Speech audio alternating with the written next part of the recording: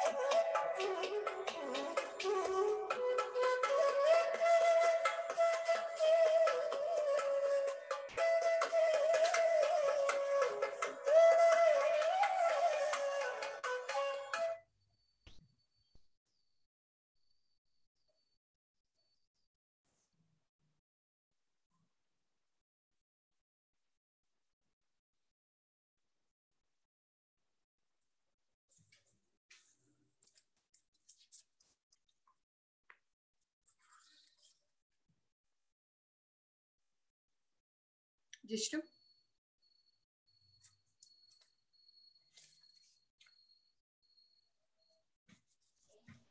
Yes.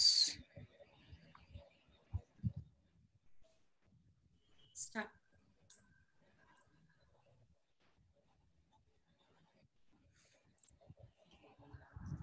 Shri ಗುರುಭ್ಯೋ ನಮಃ ಹರಿಃ ಓಂ. ಎಲ್ಲರಿಗೂ ನನ್ನ ಹೃತ್ಪೂರ್ವಕವಾದ ವಂದನೆಗಳು. ಸಬ್ಕಾ ಹಾರ್ದಿಕ್ ಸ್ವಾಗತ್. ಶುಭೋದಯ, ಶುಭ ದಿನ್, ಶುಭ ಸಂಧ್ಯಾ. On behalf of President of prestigious Rajiv Gandhi Education Society, Roan, respected Shri G.S. Patil sir, respected Honorary Secretary Dr. K.P. Dhannur sir, Chairman, respected Shri I.S. Patil sir, ever encouraging Principal Dr. I.B. Kottur Shetty sir, organizing committee members from the Department of PG Studies in Kaya Chikitsa, Professors Dr. Anand M. Adi and Dr. Shivkumar C. Sarvi sir, Assistant Professors Dr. Raghavendra P. Shettar and Dr. Annapurna S. Dambal, and myself, Dr.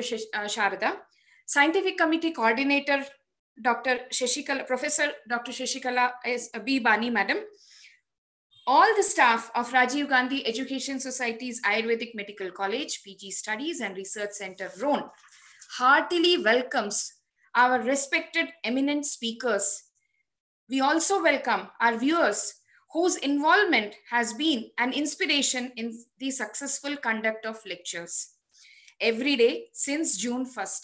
Already today is a day 6. I request all of you to join me in the prayer to start the program.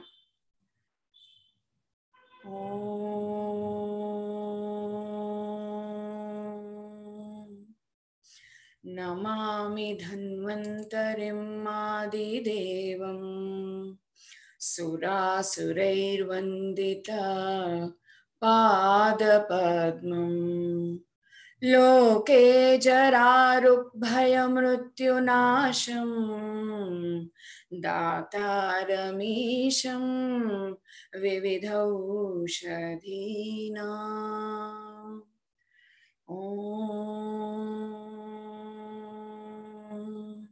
Shanti, Shanti, Shanti. Latest report says that India has reached the 6th position in the world in the count of COVID-19 patients, which is quite alarming. So I think our prayers are not sufficient enough. So I request that all over the world, everyone should pray very seriously to God Almighty. And as well, I request all the Ayurveda Vaidyas present here, try hard to increase the Vyadhi Kshamatva of the society. Without wasting much time, let's continue. No words for me today, as Sir Dr. Rangesh Parmesh sir is my teacher, is the speaker today. Many of his students would be watching live to see him. They were very anxious, in fact. Then listen, and which we have missed for a long time. He's a great teacher, a great personality, and above all, he's a very great human being. About Sir, in brief, He is presently Chief Scientific Officer, Himalaya Global Management Limited, DIFC, Dubai, United Arab Emirates.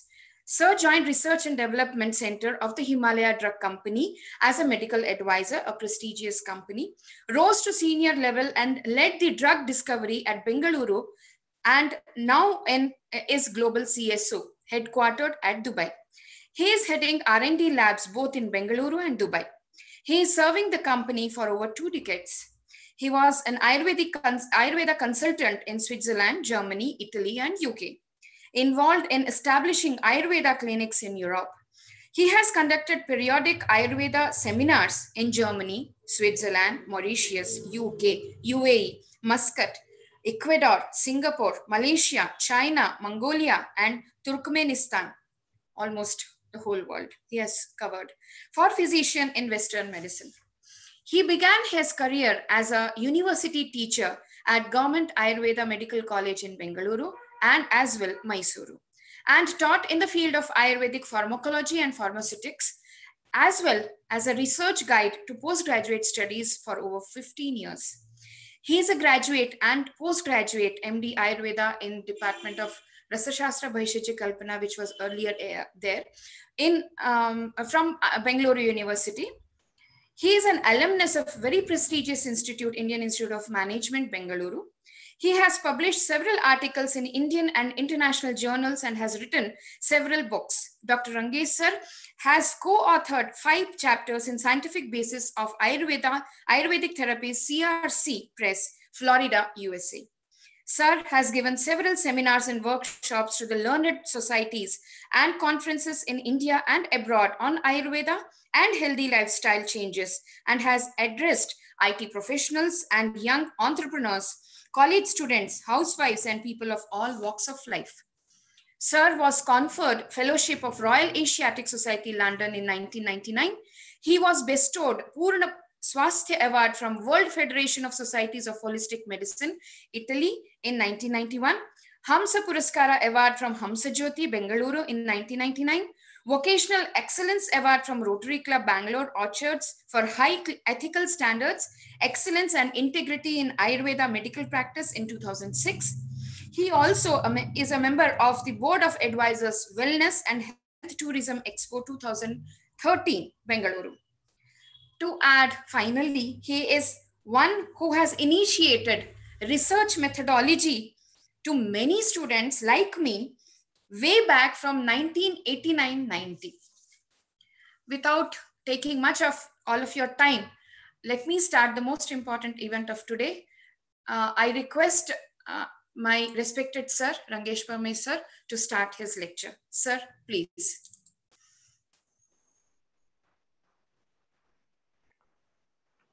So friends, namaskar, namaste.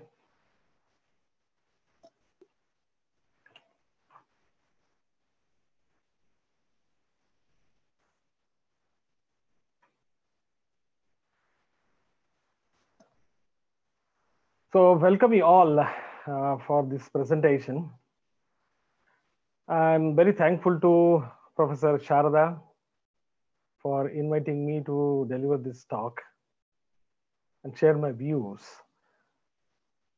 and to the Honorable Principal of Rajiv Gandhi Education Society's Ayurveda Medical College and Hospital, ROND, Professor Irena, and all the staff, the faculty of the college, and the organizers of this wonderful event, the international webinar on Trividam Aushadham.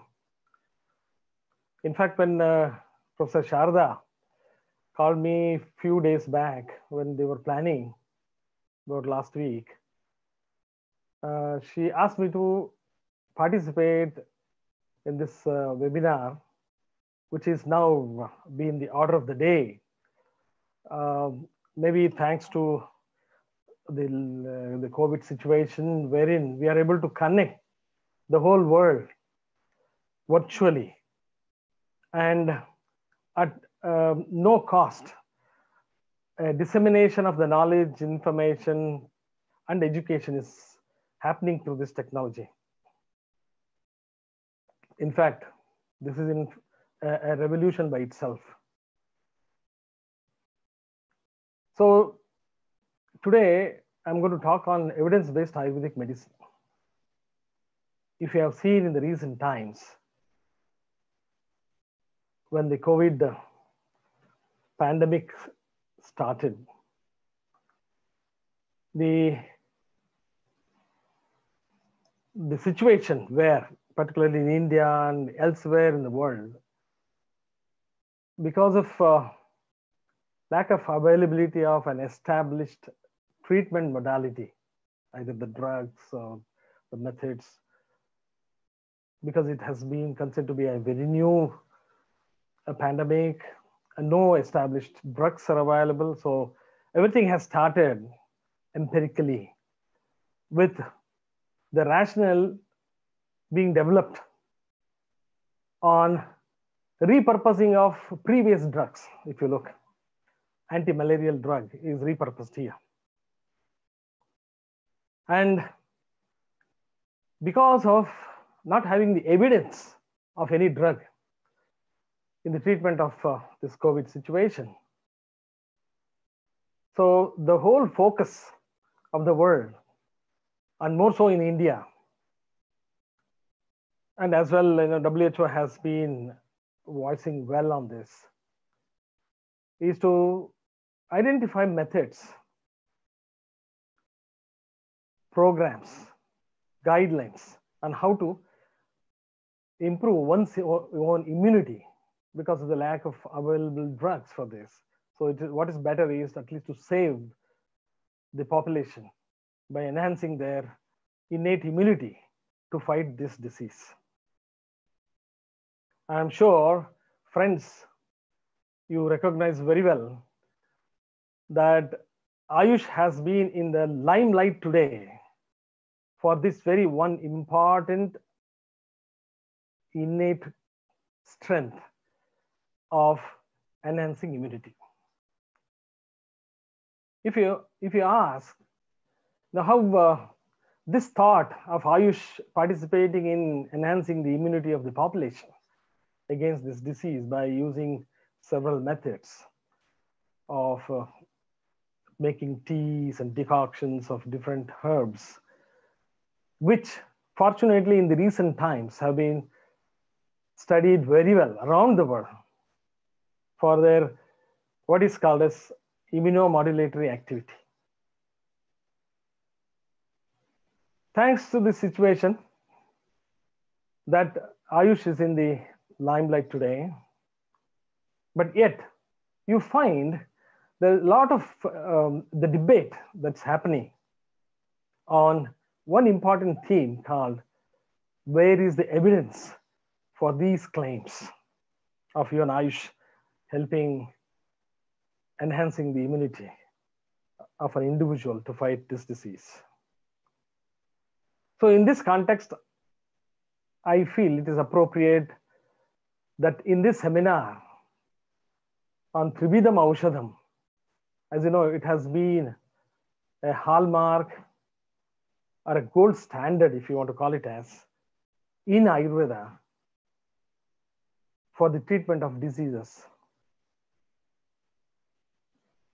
This the Tribhidam Aushadham as it looks, the one of the important, the tripod of this Tribhidam Aushadham being the Yukti Vipashraya. The Yukti itself is talking about the rationality, and the rationality is developed by evidence, not by any other means. It's not an intuition. The other two being questioned or being asked for evidence. And how does it really help and truly beneficial?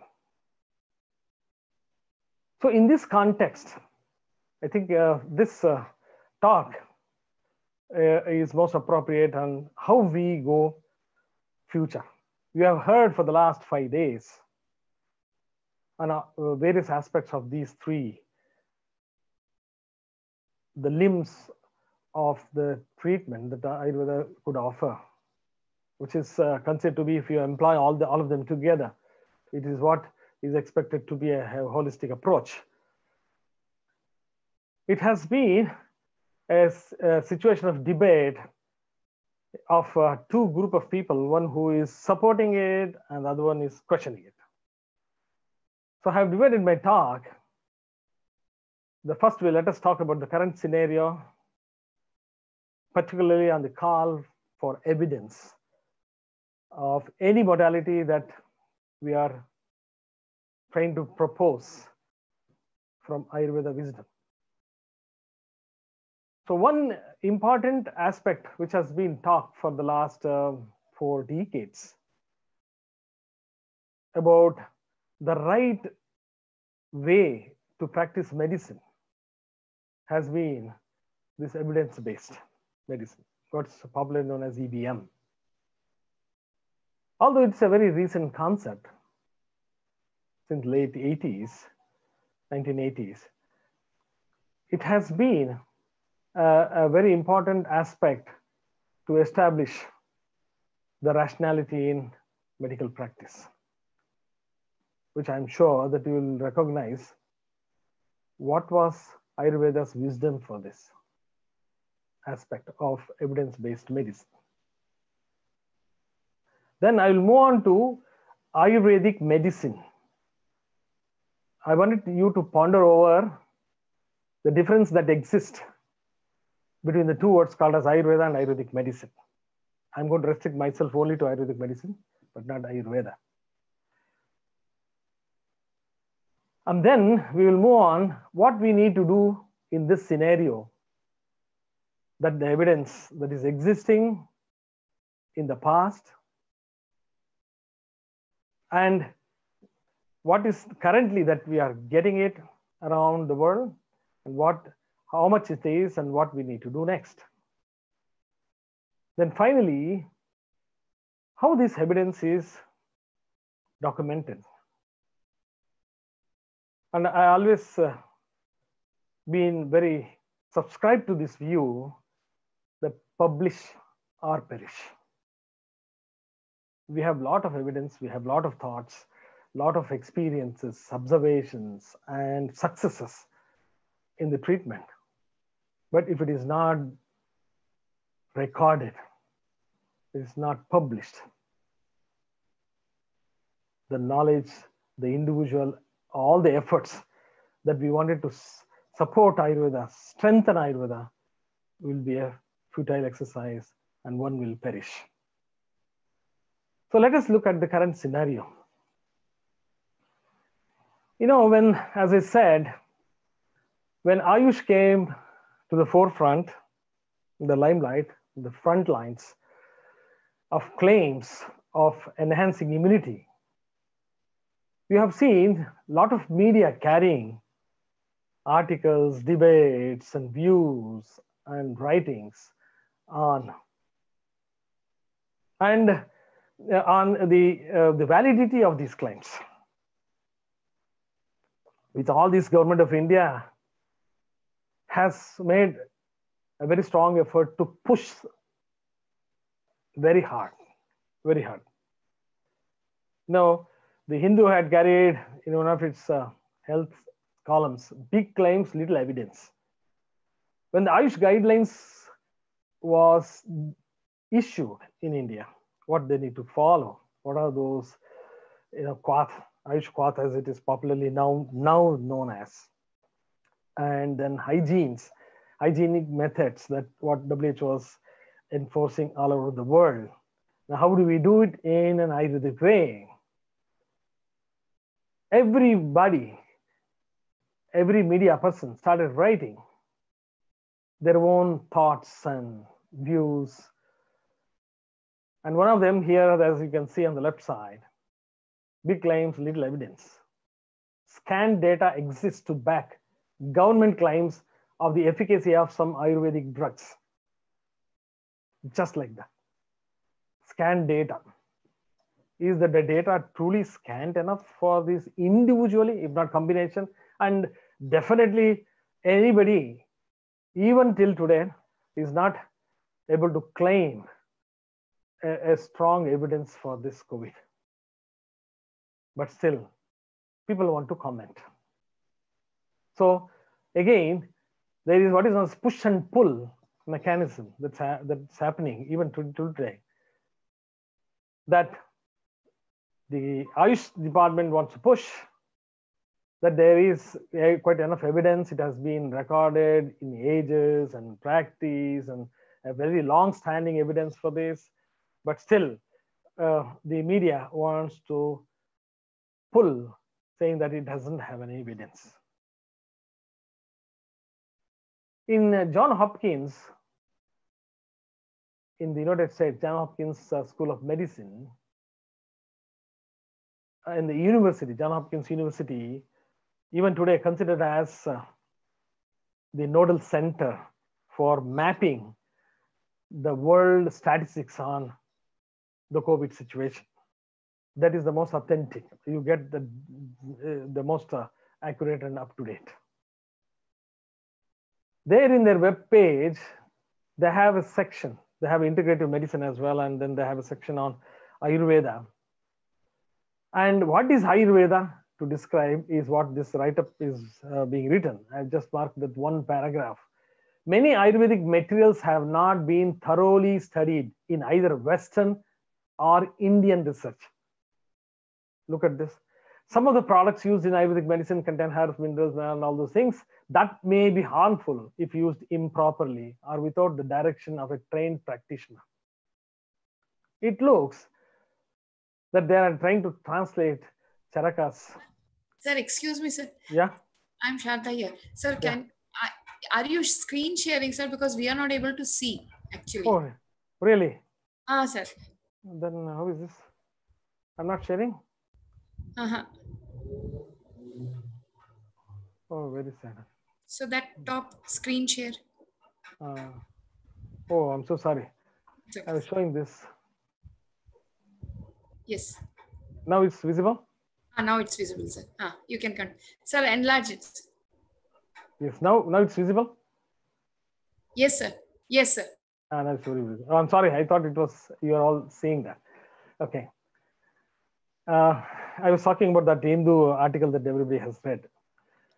But if you look at this, I was talking about Johns Hopkins page on Ayurveda. Is talking about what is Ayurveda and why Ayurveda materials and it is harmful. And if you look at this, so that maybe some of the products used in Ayurvedic medicine contain herbs, metals, minerals, and other materials that may be harmful if used improperly or without the direction of a trained practitioner. So it's something like, it looks as if Charaka's Sutrathana, first chapter, 71st shloka, he was talking about, if you know all about this drug, having all evidences, knowledge about this and use it judiciously, it becomes what is known as an ambrosia, even if it is a poison, classified to be. But even if it is a medicine not known properly and not studied, not having evidence, it turns out to be poison. So what matters the difference is the knowledge. Knowledge in the form of evidence. Similarly, that you find many opinions. It's in News 18 opinion. Anybody, you have the freedom of expression, rights to express the thoughts that you find. So efficacy of Ayurveda is far from proven, data being manipulated to show desired results on humans. Look at this allegation. Even the data has been manipulated.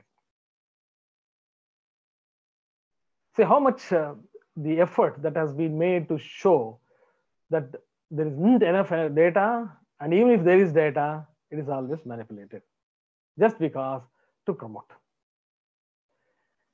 You have many of you have seen probably this particular debate on NDTV in the early part of this time.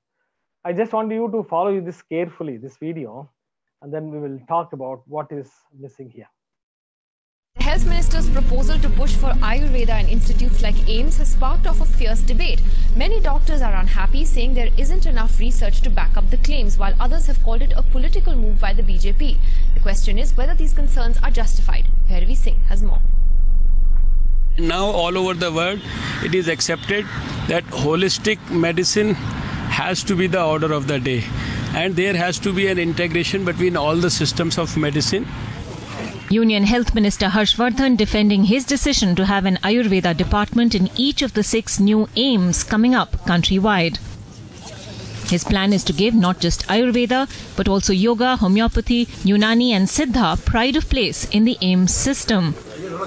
Though the minister has himself described the decision as an attempt to get global acceptance for the ancient Indian system as evidence-based medicine, support for it from the traditional medical fraternity even within India has been far from forthcoming. Ayurveda supporters, though, have welcomed the government's plan. There are a number of situations where Ayurveda has been shown to be very effective. People's confidence will grow only if there is evidence. As such, it's a philosophy, and we integrate both as a modern medicine as well as Ayurveda in our practice, and we are getting very good results. Interestingly, the government's plan was first announced by the minister when laying the foundation stone of Yoga Guru Baba Ramdev's Global Museum of Ayurveda and Herbal Medicine in Haridwar. Ramdev, under investigation for tax evasion by the previous government, is the best-known proponent of Ayurveda in the country today and runs a drug firm, Patanjali, and Ayurveda firm. Harshavardhan's colleagues in Parliament allege that the plan has more to do with politics than science. I mean, under the Act already, allopathy, Ayurveda, alternative forms of medicine are all recognized. But if the object is to kind of give a slant to it, and I'm not saying at the moment because I have not seen the context of the statement, then it would be wrong. There are also concerns that this may increase crosspathy, the practice of one system of medicine by a person trained in another, something that was banned by the Supreme Court in 1996. With Bhairavi Singh and Sandeep Phukan, Ankita Mukherjee for NDTV. So is it okay to go the Ayurveda way? It's quite an interesting debate, and joining us on the panel this evening we have Dr. Naresh Trehan, the founder chairman of Medanta. Also with us, Dr. Avnish Seth with Fortis Healthcare. Naren Kohli still here in the studios with us, and also joining us tonight from Bangalore, Dr. G.G. Gangadharan, the medical director of the Institute of Ayurvedic and Integrative Medicine. Let me ask Dr. Trehan first, that many doctors at AIIMS who you speak to privately will say that the problem with Ayurveda is that it's not substantiated probably by modern day research. Now, do you share those concerns? Do you believe that what Dr. Harshvardhan is proposing is something we're not ready for? No, it's not that simplistic. The question is, I can speak with some authority because I am the highest practitioner of modern medicine, that modern medicine is effective most of the time. It has certain limitations. One, the principles are that either we will give a poison to kill the bacteria or cancer, or we will do surgery to remove the diseased organ, or we will shoot it with the most powerful radiation beam to kill cancer cells. Very effective, very invasive to the human body, and expensive. So if you juxtapose it now, India, where we have 1.2 billion people, where even all this stuff is invented in the US and Europe, where America cannot afford its own medicine. We have a compulsion here to say, what is it that will bring that level of medicine or cure or prevention to our people that they deserve? Every man standing on the ground deserves that. So, one, Ayurveda is not a new science. It functioned in this world for several thousand years and kept people going. The limitations are definitely there in the sense that we don't understand the actual mode of action, the active ingredient, and what predictably it will do. So the issues with us right now are that, one, I think that there is a huge, and we actually have Medanta, part of Medanta is a huge Ayurvedic research going on to integrate the two or fuse the two medicines, because I believe that if we do the proper research, if we go through all the toxicity and the efficacy of Ayurveda in different forms and combine them with modern medicine, we may have a new medicine coming out of India, the new era medicine, which will be equally or more effective than modern medicine. It will be eminently less invasive and you're much saying there cheaper. needs to be an open mind on this, and you're already trying to do that. So, Dr. Seth, I believe you have some very strong concerns on this issue. What are your concerns? Because Dr. Trehan says that you need to have more research into this. Yes, there are limitations, but maybe there is something that can come out of this integrated work. What do you think? See, I'm for holistic medicine, and as Dr. Trehan said, if we have a proper research and we can show some randomized trials showing benefit, why not? But my concern is I'm a gastro and liver specialist, and I get patients with side effects because of Ayurveda. I remember at least 4 patients who have come to me with severe pain abdomen, 20, 30-year-olds. They go undiagnosed for a long time, and then you test them out and you find that they have been on some Ayurvedic supplements. You send it for testing and you find there's heavy metal, lead poisoning, leading to anemia, liver problems. So that's my problem. If it is properly researched, the contents are displayed properly, the side effects are spoken about, I'm okay with it. What the health minister is proposing then, is that such a bad idea? If it's something that is practiced in an institute like the AIIMS, or you think it's too soon for that? See, the drugs are available across the counter, and proper research has to be done, whether it is AIIMS or Medanta, whoever is working on it, we need to pick it up, go on a randomized trial and prove that it is beneficial. Okay, so you have those concerns. Dr. Gangadharan, you've heard Dr. Seth's concerns there. In fact, those are concerns I believe that, other countries have also voiced. I believe in Canada, the issue of the lead content that you were talking about, for instance, that has been an issue. So, Ayurveda is something clearly that a lot of Indians have faith in, and maybe others as well. But scientifically, it's something that still raises many question marks. Dr. Gangadharan. See, let us contemporize the issue. The issue today is that whether a single system is capable of addressing the contemporary needs of the society. It is clear that it is not. And globally, when you look at, there is a very big effort being taken by people who are working the frontiers of medical research to look at systems other than biomedical systems that are prevalent. We have not done enough justice to systems like Ayurveda to see that how it is effective. We say that there is no evidence. I should say there are lakhs and lakhs of evidence which has gone undocumented the way the modern science needs it. And if you look at today's India scenario, even in the villages of India, in institutions of other than governmental organizations, people are coming, and 80% of the population is going to Ayurveda and such system for first reference. That is a fact.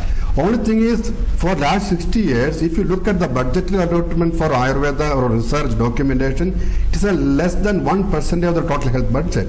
So you cannot expect to do things which are expected of a science without funding it. There is not even a single institution in this country at the level of All India Institute of Medical Science or IIT or IIMs which can get into the core issues, core expectation of Ayurveda. The more work is happening shamefully in other countries than India. We are not looking. You look at the areas of funding NIH, you look at the work that's happening in Sweden, so you believe that look there at the needs work to be that's much happening more in funding? Germany and other European countries. So you're saying the reverse, that there needs to be there much more funding and much greater support for Ayurveda and for the research. But Dr. Seth, you wanted to explain those concerns to Dr. Gangadharan, because he's saying, and as I think what Dr. Trehan was also saying, that there are lakhs of people in this country on a daily basis who believe in Ayurveda and for whom this does work for them. It works for people, and it's also their first choice. Ayurveda has been in use for about 5,000 years. But where is the science behind it? We know that a lot of people are taking the medication, but whether they are getting improvement on their own or the medicine is working, what are the side effects? We need to do lots more before we can actually prescribe it or integrate it into my system of medicine. See, some of the concerns are correct. The health minister's proposal to push the health minister's. So you have seen the debate. It's all focused on, people are looking at the need for evidence, need for safety studies, and then only we can accept. There is kind of a chauvinistic approach, if you look, that people are asking about and making, their claims and trying to, identify with the lacuna, the weaknesses, and so on and so forth. However, there are a few situations where the people are making certain so-called strong the scientific evidences based on clinical practice also. Is one such example I just wanted to show you here is about the claims for coffee's health benefits. we have seen that coffee has been debated for a long time, that it's good and bad and so on and so forth. Here you can hear what this hepatologist talking about from the School of Dr. Chopra, you spoke about and wrote in your books that coffee is one of the most important protectors of health. Could you please expand on your idea and talk about the coffee's effect for health? Yeah, it's a great question. So, as you mentioned, I'm a liver expert, and I got very intrigued about 25 years ago when I read that coffee drinkers have low levels of liver enzymes in the blood. So when we go see our primary care physician once a year, they do a battery of blood tests, and amongst them, they test for 2 liver enzymes, ALT and AST. And this was an observation that people who drank coffee had lower levels. When somebody has elevated levels, it's almost always indicative of liver disease. So this was intriguing, but what does it mean? Maybe there's something in coffee that interferes with the assay, and so you get lower levels. But then studies came out that coffee drinkers have less hepatic fibrosis. They have less scar tissue in the liver. If there's lots of scar tissue in the liver, totally distorting the liver architecture, with islands of liver cells totally surrounded by scar tissue, fibrosis, we call it cirrhosis. So coffee drinkers had lower levels of liver enzymes, they had less fibrosis. Then a study in gastroenterology that people who drank 2 cups of regular coffee a day had a 50% reduction in hospitalization and mortality from chronic liver disease. It turns out that primary liver cancer arising in the liver, is now the 3rd leading cause of cancer mortality in the world. And multiple studies and a meta-analysis have shown that people who drink 2 cups of regular coffee, 40% reduction in primary liver cancer mortality. So lower liver enzymes, less scarring, less fibrosis, less hospitalization, less mortality, less liver cancer. It turns out that coffee drinkers also have a lower risk of 4 other common cancers: metastatic prostate cancer, colon cancer, skin cancer, including malignant melanoma, very deadly skin cancer, and endometrial cancer. So 5 cancers, people who drink coffee have a low incidence. Low risk of Parkinson's disease, low risk of cognitive decline, early dementia, low risk of type 2 diabetes. And for type 2 diabetes, one has to drink 6 cups of coffee, regular or decaf, and then there's a 40 to 54% reduction in risk of developing type 2 diabetes. If somebody already has type 2 diabetes and they drink 2 cups of coffee a day, regular or decaf, 30% reduction in cardiovascular mortality. So pretty impressive. There are mechanistic explanations. Coffee drinkers have low levels of CRP, low levels of TNF-alpha. Improves and reduces the inflammation. Yeah, that may be the mechanism where it decreases many conditions, the risk of developing them, or even cancer, which we now know is linked with inflammation. C-reactive protein is a very sensitive indicator of inflammation. True, so true. So a study appeared in the New England Journal of Medicine about 4 years ago. And that day, I got about 100 plus emails from colleagues around the country. Sanjeev, you've been talking about coffee all these years and its potential health benefits. You're vindicated. And the study in the New England Journal of Medicine that said men and women who drink coffee have lower total and cause-specific mortality. And then about 6-8 months ago, an article in one of the nutrition journals that people who drink coffee have longer telomeres. So telomeres were described by Elizabeth Blackburn, an Australian scientist. She got the Nobel Prize in Medicine or Physiology in 2009 with 2 other colleagues. And shortened telomeres are linked with accelerated cellular aging. So who has shortened telomeres? Mothers of chronically disabled children, caregivers of people with Alzheimer's. Who has longer telomeres, and by inference they may live longer, we think they'll live longer? People who exercise, people on the Mediterranean diet, people who meditate, and then the recent study that people who drink coffee have longer telomeres. Does it matter which coffee to drink, how much coffee one should drink, and what is the frequency that the coffee should be used? So it's a great question. The studies have simply asked, do you drink coffee? Yes or no? If you drink, how many cups do you drink? And what is the size of the cup? And do you drink regular or decaf? My take on it is that if drink regular coffee if you can, it has more benefits than decaf. And don't add cream or sugar substitutes. I like to drink it black, make it simple. Then I don't have to worry about sugar and splendor and do I put milk and is the milk cold and it's going to make my coffee cold. So I drink black coffee. If somebody wants to sweeten it, add sugar.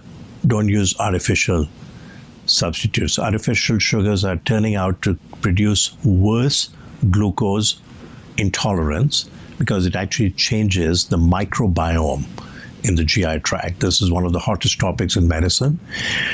Microbiome, it's been called the second human genome, the inner bacterial rainforest. There are trillions of bacteria in our GI tract. In aggregate, they weigh 3 pounds. It's a newly discovered organ. So if you want to have a Coca-Cola, have a Coca-Cola. Maybe have 1/3, savor it, enjoy it, rather than have a Diet Coke, which has only 1 calorie, but actually has many injurious health effects. So you have seen that he's talking high about coffee and all that it benefits, including as coffee is said to be as a racina because it increases the telomere length and so that people will live longer. But later you find that in one of the systematic review in a journal Food Science and Nutrition, consumption of coffee or caffeine and serum concentration of inflammatory markers, you find that the authors conclude the pro-inflammatory and anti-inflammatory responses to caffeine, both point to its complex effect on inflammatory response. Now there is a conflict. It is both pro-inflammatory as well as anti-inflammatory. So what is right? Then they have identified saying, I mean, the dialogue and the discussion goes, if so, why does caffeine seems to affect everyone so differently? So that finally it comes to what is known as the DNA that lies within us, a gene called as CYP1A2 is also known as caffeine gene, determines how quickly we metabolize caffeine or not. So it doesn't mean that everyone gets the effect is on a similar way. So looking at this, what comes to the mind is to get that evidence. There are claims. That's a hepatologist claim. It's one of the famous medical schools in Boston, the Harvard Medical School, which is considered to be like a very important institute in the world, medical institute in the world. But still, with his experience, he's talking about and his observations, and added into that is the science behind it. But whereas you find, then there is a reason that we need to understand what makes a difference. There is what is known as individual's response. So that individual's response is a very critical here, rather than what evidences that we had. But having the evidences are very important for us to go into the details and to the the depth of the knowledge. This is very similar to a situation wherein people talk in different ways, different views, and a very popular saying in Rig Veda, ekam sad vipraha bahudha vadanti. So when they described elephant and 6 blind men, how do they describe that? The truth is one, truth exists, but how these different people talk in different ways and it looks from a different angle. So these different ways of looking at it is very important for us to give some leads that we can take it further and enhance our knowledge. And that's how Ayurveda was also built from ages. There was a US team, US FDA had sent a 6-member team. They were all the top medical specialists of top universities in the US. And the David Eisenberg, the top guy, who has participated in many of those publications, which actually was pulling Ayurveda. Ayurveda had, Ayurvedic drugs have got heavy metals and so on and so forth, which made a hue and cry. So they all came to India to understand where is the evidence for Ayurveda. So he has his observation, a robust research effort in this domain also seems warranted, which is required, because the Ayurvedic diagnostic approach has a true value. See, look at this, how he has appreciated the approach has a true value and could inform allopathy community about subgroups of selected patient population. That's very, very important. How do we arrive at this? A very established diagnostic approach with evidence. But whereas when it comes to the plants, the drugs, the mechanism of action, quality of assurance, and so on and so forth, quality QA, as we talk about quality assurance, the little evidence that they find, and then little evidence in strategic partnering also of different disciplines coming together, that we need to establish the evidence for Ayurveda. But what is most important, the observation that he made was, whatever the Ayurveda intervention, which is documented, the lot of research that at postgraduate level and different institutes does on the natural course of a serious disease, this should be noted in the form of a best case studies, and such observations have to be published in international medical journals. So as I was telling you, publish or perish, publication is very, very important phenomenon, responsibility of all of us, that until unless it is done, the evidence will not be existing and the people will not be able to recognize. In this context, what the Prime Minister, Mr. Narendra Modi, had in his, I think, valedictory address of the 6th World Ayurveda Congress in Delhi in 2014 happened. You know, this is a very important, noteworthy of the lines that he said. Please listen to this. और इसलिए, और आयुर्वेद हमारे यहाँ तो पंचम वेद के रूप में जाना गया है, उसका ये महात्म्य रखा गया है, और मूल से लेकर के फल तक प्राकृतिक संपदा का कोई हिस्सा ऐसा नहीं है कि जो आयुर्वेद में काम ना आता हो, मूल से लेकर के फल तक। यानी हमारे पूर्वजों ने हर छोटी बात में कितना बारीकाई से उसके गुणों का, उसके स्वभाव का, उसका व्यवहार में उपयोग का अध्ययन किया होगा, तब जाकर के स्थिति बनी होगी। हम उस महान संपदा को आधुनिक स्वरूप में कैसे रखें, ये दूसरी चैलेंज में देखता हूं। हम ये चाहें कि अब दुनिया संस्कृत पढ़ ले और श्लोक के आधार पर आयुर्वेद को स्वीकार कर लें, तो ये संभव नहीं लगता है। लेकिन कम से कम उस महान विरासत को दुनिया आज जो भाषा में समझती है, उस भाषा में तो कन्वर्ट किया जा सकता है।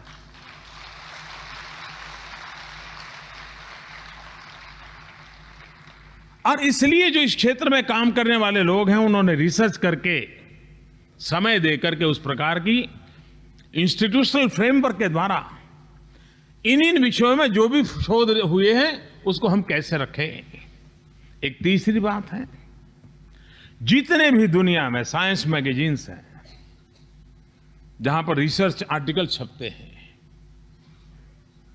क्या हम सब मिलकर के एक मूवमेंट नहीं चला सकते, एक कोशिश नहीं कर सकते, एक दबाव पैदा नहीं कर सकते, एक आयुर्वेद क्षेत्र में काम करने वालों लोगों को शोध निबंध के लिए लगातार प्रेशर किया जाए, व्यवस्था का हिस्सा हो, उसको 2 साल में एक बार अगर प्रोफेसर है या स्टूडेंट है या फाइनल ईयर में है, किसी न किसी एक विषय पर गहराई से अध्ययन करके आधुनिक टर्मिनोलॉजी में शोध निबंध लिखना ही पड़ेगा।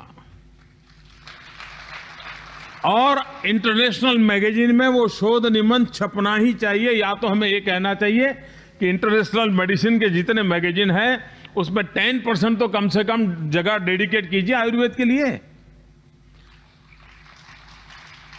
उनकी बराबरी में हमारे शोध निबंध अलग प्रकार के होंगे, लेकिन हमारे शोध निबंध, उसके लिए जगह होगी तो दुनिया का ध्यान जाएगा जो मेडिकल साइंस में काम करते हैं कि चलिए भाई 20% स्पेस उनके लिए हमने हमेशा के लिए समर्पित की है, तो उस 20% स्पेस के अंदर आयुर्वेद से संबंधित शोध निबंध आएंगे तो दुनिया मॉडर्न मेडिकल साइंस के शोध निबंध पढ़ती होगी तो कभी कभी नजर उसकी उस पर भी जाएगी। और हो सकता है इन दोनों की तरफ देखने का दृष्टिकोण उन साइंटिस्ट फैकल्टी को होगा। मैं समझता हूं कि आयुर्वेद को नई दिशा देने के लिए वो एक नई ताकत के रूप में उभर सकता है। So if you look at it, it was a very innovative idea that he has asked for 20% of the space in those international journals to be kept exclusively for Ayurveda. And even if this is accepted, how much that we need to develop the evidence base for this and then publish them on a regular basis. This evidence-based medicine, as we talk about, let's look at it what it is. Although it is in the late 80s that it was the word coined, the phrase is, and it is defined as the use of the best available experimental evidence to formulate treatment guidelines. So basically, whatever the experiments, whatever the observations that we make, whatever the studies that we make, that need to be published and established, that will help actually formulate a treatment guidelines for these diseases, just as the guidelines now being written for a couple of diseases now in India. So this is a very essential, because everyone would follow a uniform guidelines for treatment. But why this EBM or evidence-based medicine is required? For three people, basically. One is the medical educators to train students and the residents. That's very important. See, to train the students, give them the confidence that how to practice, what to practice, how effectively that they can establish and show and demonstrate the results.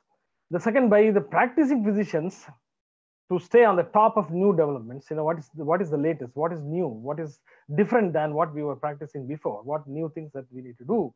And most importantly is by the insurers, the government regulators, and other organizations to evaluate care delivered by the hospitals and clinics. Today, you have NABH accredited Ayurvedic hospitals. If it is so, then the quality of care, Ayurveda care, is established only by this help of the guidelines that is developed basis evidence-based medicine.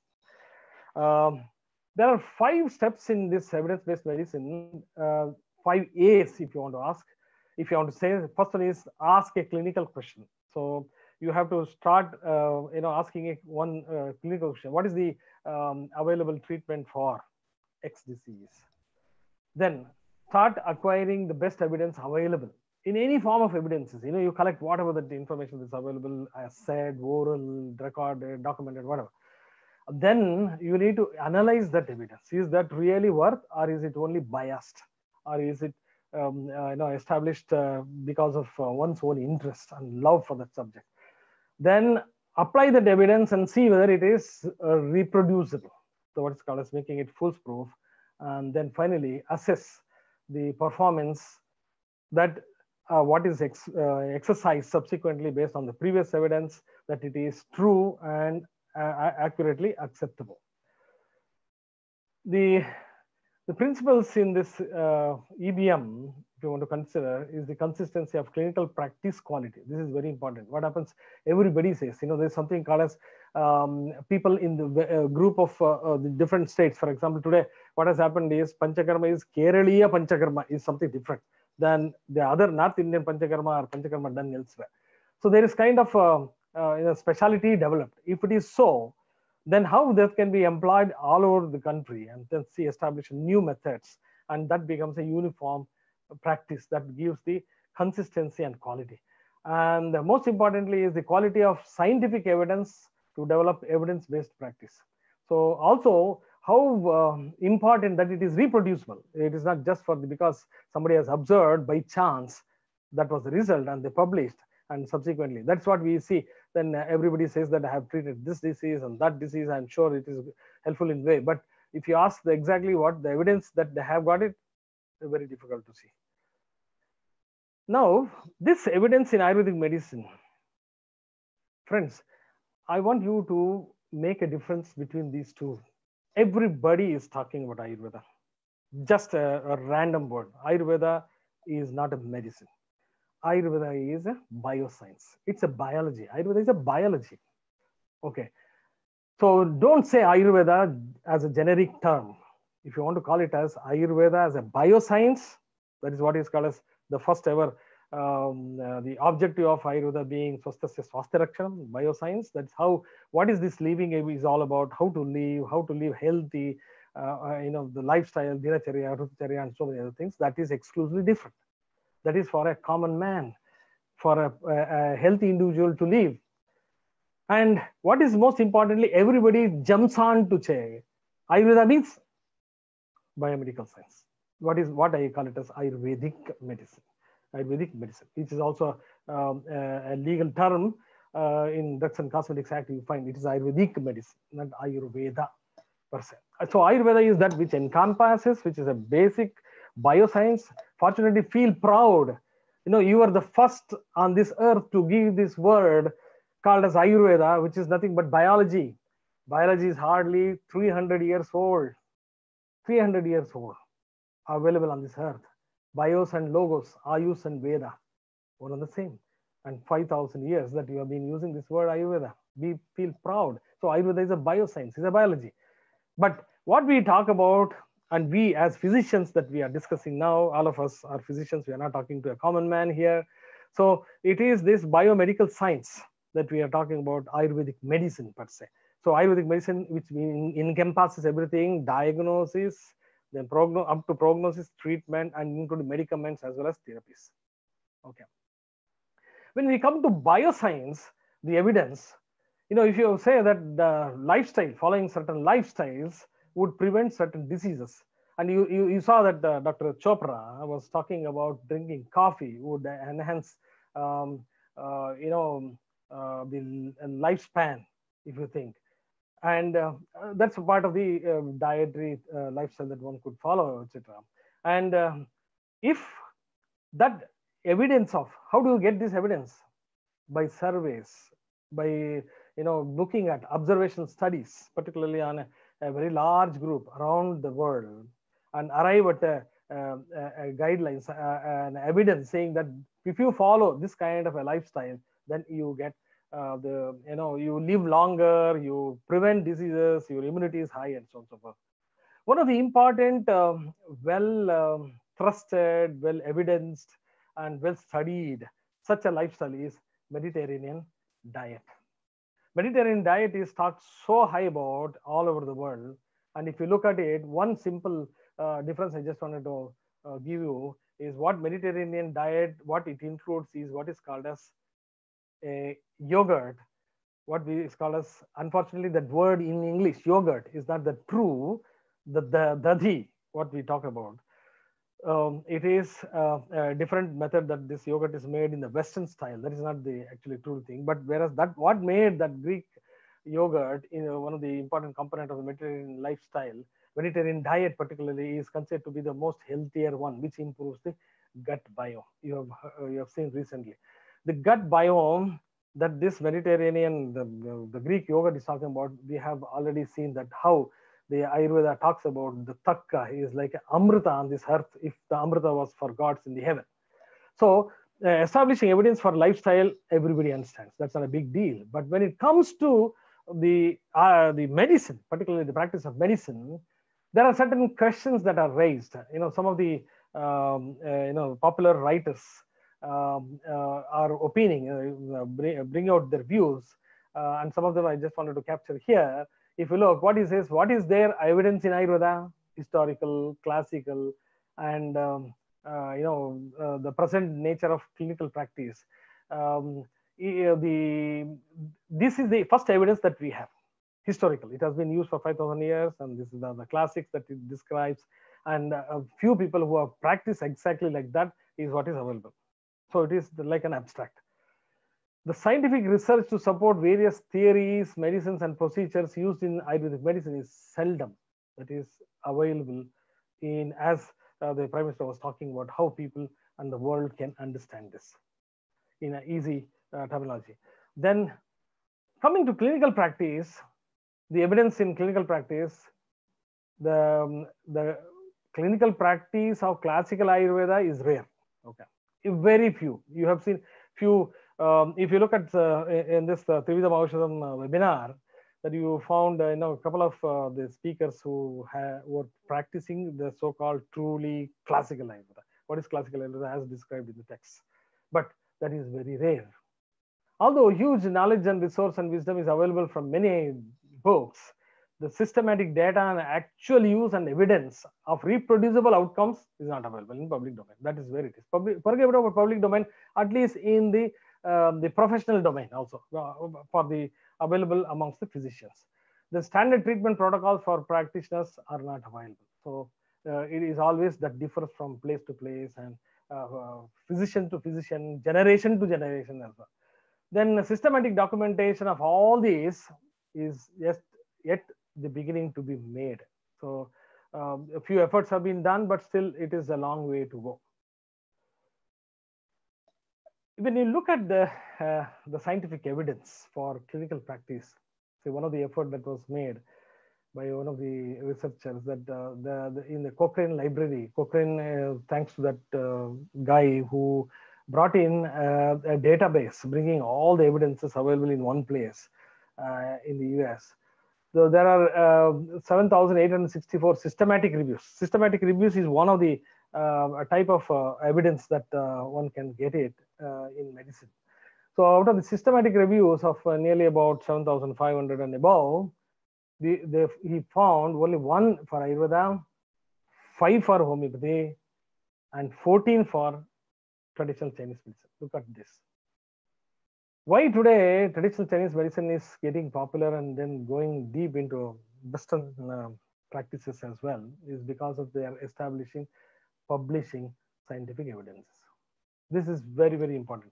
There are many debates that, you know, for developing this evidence, the RCT model, the randomized controlled trials, many people argue that it is not suitable for clinical research in Ayurveda. Yes, I'll come to that in case we can debate it separately. But what is available for us, at least from nothing, at least there have been efforts. There are a lot of many scientists from other disciplines have contributed to make available certain platforms for Ayurvedic people also to use it to establish. One is such is the Ayurvedic biology.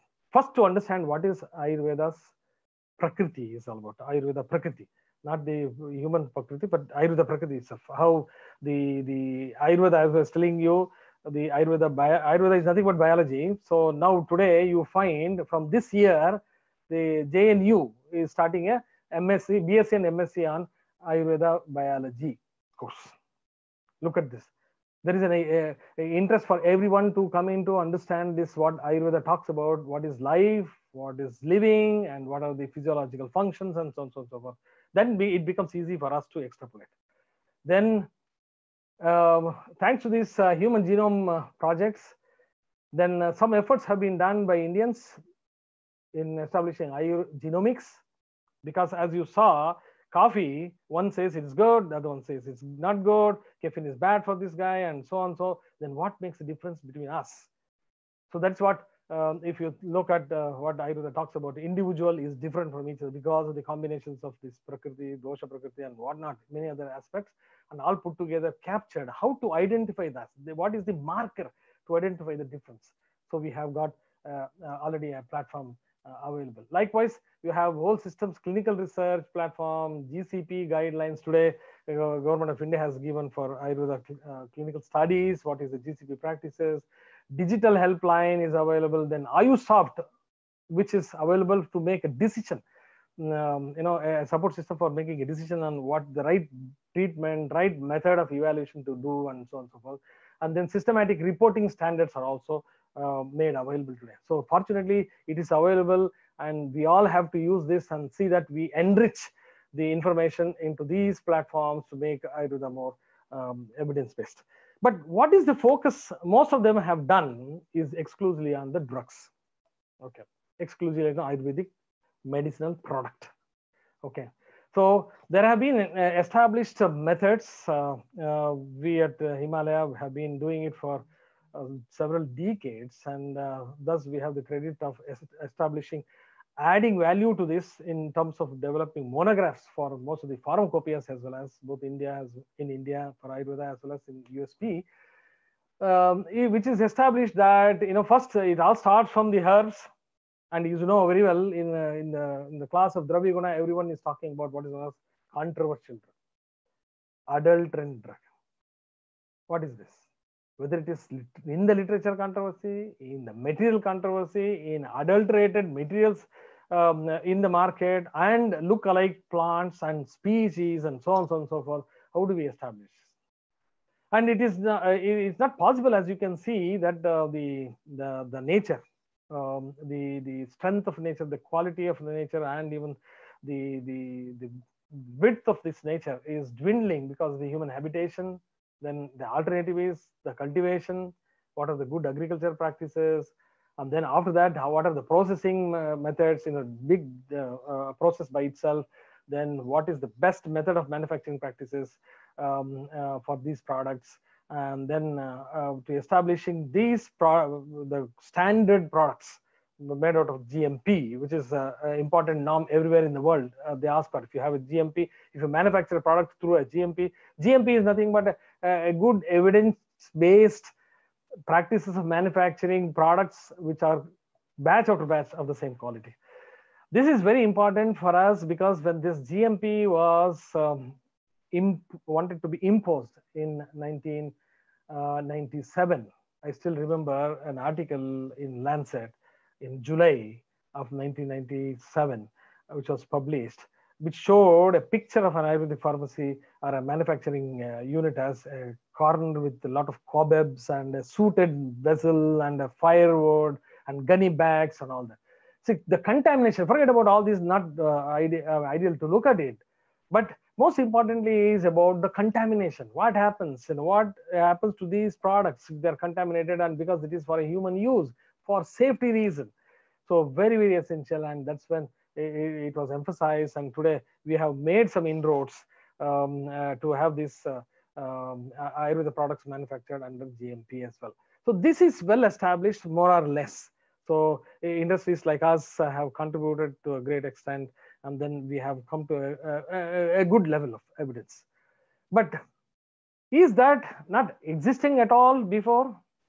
Was it not the emphasis that Ayurvedic literatures made it before?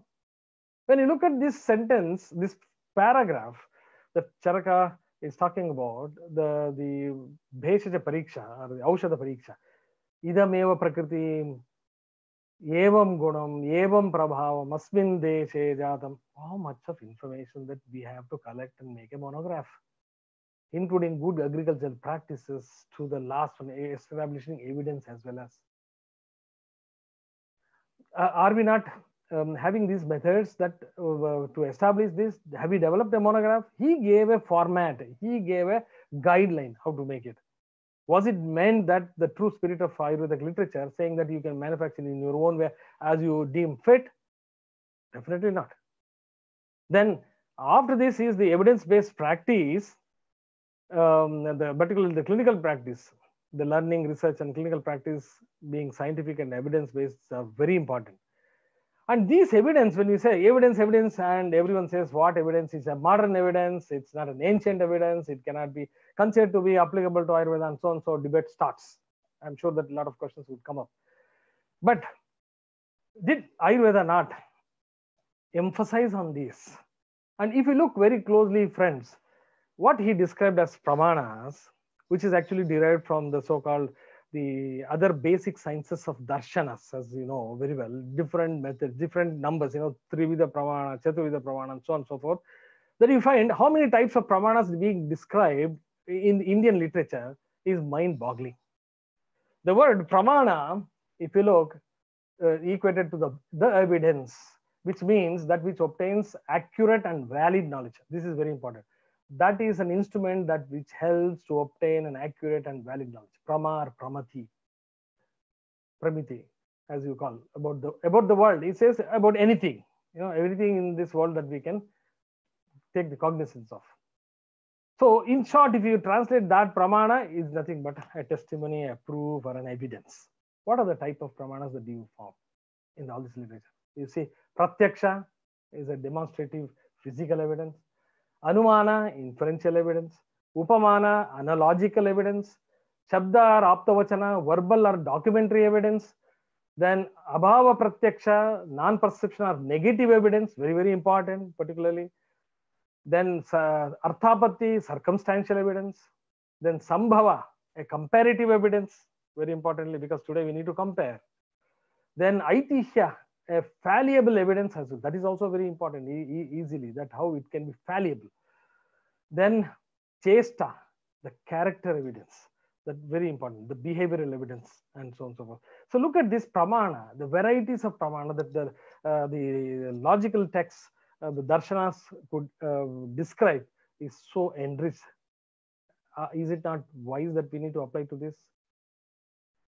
But however, Ayurveda has restricted for its application. There are so many other evidences that we need to take in research particularly. But for practice, what Ayurveda literatures have reduced them into 4 of them, sometimes 5 of them as well. Pratyaksha, Anumana, Upamana, and Yukti. Then there is what is known as the Anubhava, is also what is known as experiential evidence.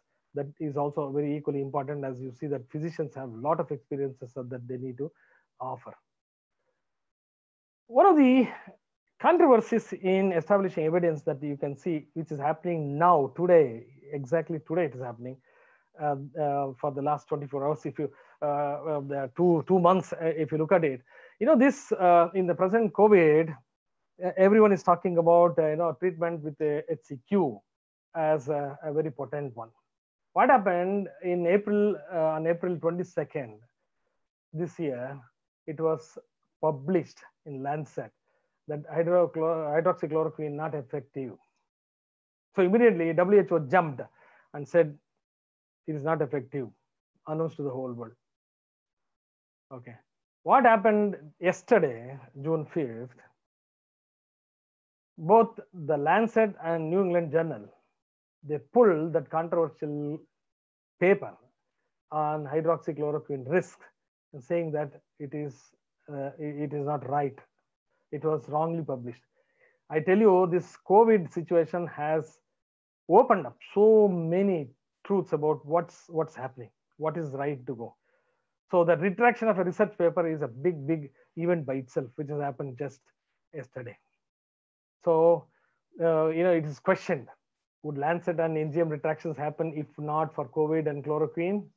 If it was not for this situation, was it possible that they would have retracted it? Maybe not. But it is a very critical situation today, and then that is withdrawn. So what is the right evidence? Who is following it up? Everyone is in a hurry to get that evidence for treatment of this disease, which is making such kind of things happening. When we say this published and views, etc., is said to be what is called as Aptopadesha, Shabda Pramana, and so on and so forth. What the editor, you look at this, the editor of the Hindu is writing, the scientific process must be protected from those seeking power and riches. This is very unfortunate. You cannot venture into, because as you can see, that Ayurveda literature said, what if it is called as Aptopadesha? How authentic it should be. I don't want to go into these references of Charaka Sutra and Charaka Vimana. As you can see, that when you record an evidence, it should be free from all emotions and attachments and things like that. The truth only has to be said. A truth has to be made known to the whole world. So that's why it is said the people who write this are free from all this rajastamobhyam nirmuktaha tapojnana balenaya. Tapojnana is continuous research, deep research, observational as well as experimental. So what we need to do today to establish this evidence? Friends, we have, when you say a treatment in Ayurveda, it is of the 4 folds. One is Nidana Parajana, Sanksheptaha Kriya Yogo Nidanam Parivarjan. If you avoid the cause, itself is almost in short the treatment. So if you keep away from the cause, itself is the treatment. When it is said, is that true? That we need to establish. Avoidance of the causative factor or the precipitative factors, how true it is, this is the cause. That's why what is called as elimination studies that happens today. And there are a lot of good methods that today we have, even genetic methods, the molecular genetic methods that you find, and what is the cause of the disease in an individual, even if you can't find it by routine clinical methods. Then you have the Chodhana, and then subsequently Shamana. Everyone is talking about Shamana. Ayurvedic medicine is only Shamana, but whereas Shodhana. Shodhana is very important, and the evidence need to be established. How exactly is this Shodhana? How to measure this Shodhana? How really that happens? The removal of the doshas, or what is called, if you want to loosely translate into detoxification. And most importantly is the Patya Vyavastha. Then what are the dietetics? Particularly today, we have a category, what is called as therapeutic diet, or what is known as disease modifying diets. Is a regulatory classification as well. So what are the evidence that we have that these helps? As you know very well, if Patya is the last one, if you say, if you leave the Nidana is almost a treatment, and so is also the Patya. If you follow the Patya, what is the need for the medicine? And if the medicine is taken, don't follow Patya, what is the use of the medicine? As you can see. So the credible therapeutic modalities in Ayurveda need to be evidence, particularly Panchakarma, Ksharasutra, Rasayana. Rasayana, friends, it's very difficult to translate. At least, today, the Rasayana has been at least brought very closer to what is known as anti-aging. Anti-aging is a word at least very closer to, but most importantly, the authentic word for Rasayana now being used is adaptogenic. What is adaptogenic? That helps you to cope up with the situation. So that is what is the Rasayana is all about. But however, the evidence for all this. So anyhow, Rasayanas have been studied because Rasayanas seems to be a medicinal product. So there are a lot of studies which have been on the way and have been done as well, that you find a lot of information. What is the value and role of these Rasayanas? But most importantly is, in the diagnosis, when I said first, the CCRS has got a lot of data accumulated on Prakriti, disease prevalence, and so on and so forth. I urge actually the department of this Nidana and even Kai Chikitsa also, particularly, we have to do a lot of such observational survey-based studies, quasi-experimental as it is called as, that we need to do. What is the situation? The combination that we come into, I'll come to this big data into this, that Ayurveda offers for every diagnosis. It's a mind-boggling thing. It's not so easy that we can think of. If you look at this, take this only 4. I've just as a showcasing example, giving an example for this point to be emphasized. I'm showing this, but there are many others. You have clinical methods. Okay, Darshana, Sparshana, Prashna. You have Dashavida Pariksha. Okay, Prakriti, Vikriti, Sara, Sambhana, etc. Dashavida Pariksha, that is the 10 points of the drugs to be established for the quality. That's about the quality together. And then Nidana Panchaka, Hetu, Pura Rupa Rupa, Upashas and Prapti. This combination is a matrix. If you look at this, it's a big data.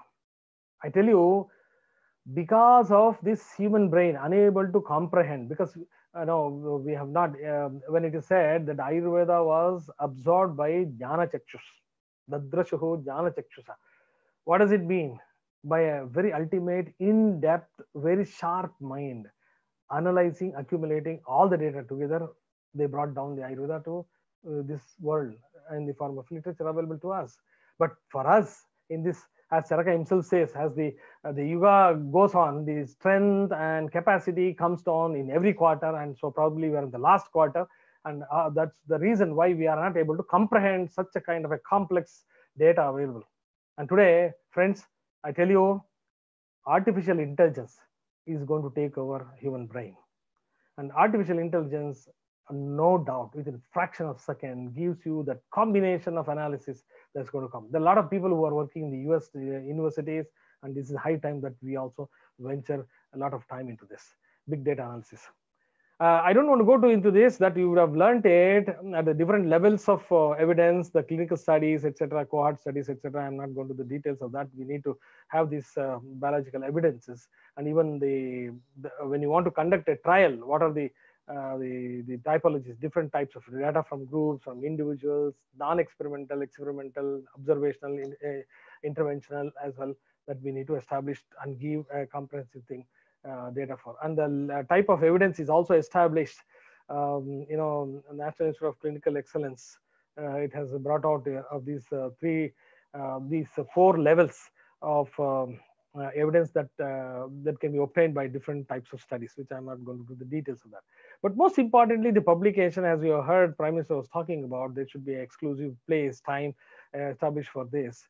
And if you look, this COVID, thanks to COVID again, which has brought in a lot of processes into the place, thinking, and sieving through the information, is one of the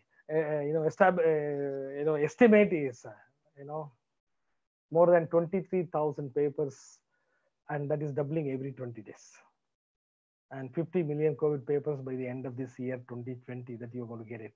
So everybody, whatever that they observe, is publishing, and we are nowhere to be lagged behind to publish them. But one of them, when we talk about Prakriti, that in the nature research, the genome-wide analysis correlating Ayurveda Prakriti, that you can read through this one, which is a very important aspect of the evidence that Prakriti, how it can be analyzed by the analyzing the human genome as well. But if you look, I would request you to see through this a video that Ayush has developed, that gives you a spectrum of what are the evidences that have been collated now so far in Ayurveda.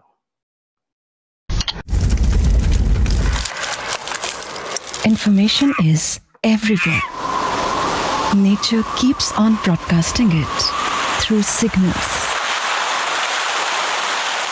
Ancient Indian scholars interpreted these signals with great reasoning and insights, and new knowledge prevailed.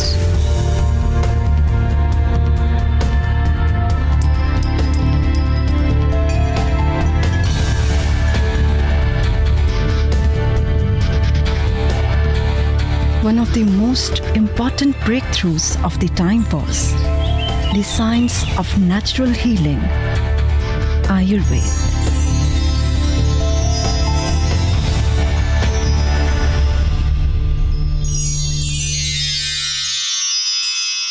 Corroborated through the practices of centuries, Ayurveda established Panch Mahabhut Siddhant. This grand unifying principle explains that everything in this universe is made of 5 basic elements: ether, air, fire, water, and earth, constituted in different proportions. When combined in pairs, the Panch Mahabhut form Tridosha, or the 3 humors. Based on this Panch Mahabhut and Tridosha, the Prakriti of an individual evolves.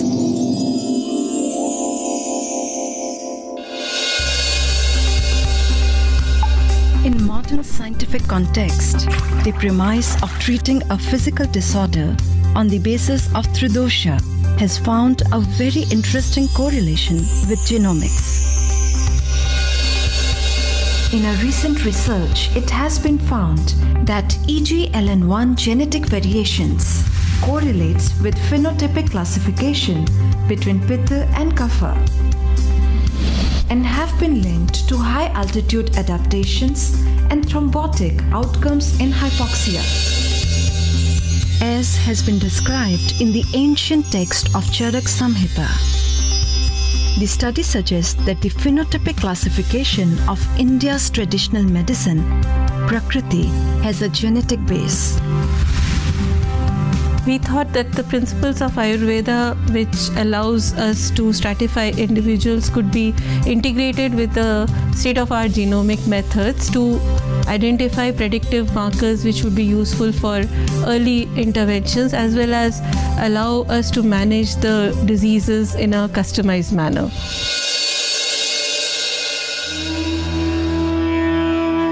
As a personalized medical practice, Ayurveda can easily identify, predict, and prevent a disease by implementing therapies like Panchakarma.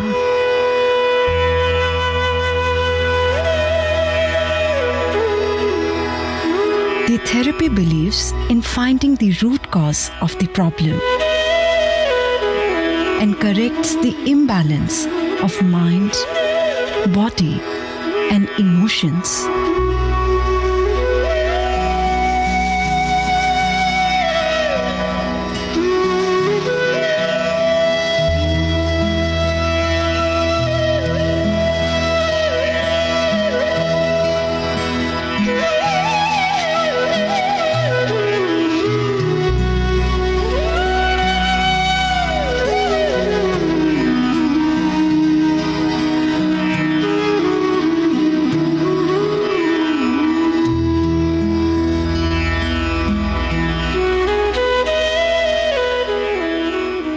The research has shown that the medicine which is given through Nasya can actually cross the blood-brain barrier. I would say that this is a very advanced technique because nowadays the research is going on to develop the nasal spray for the insulin.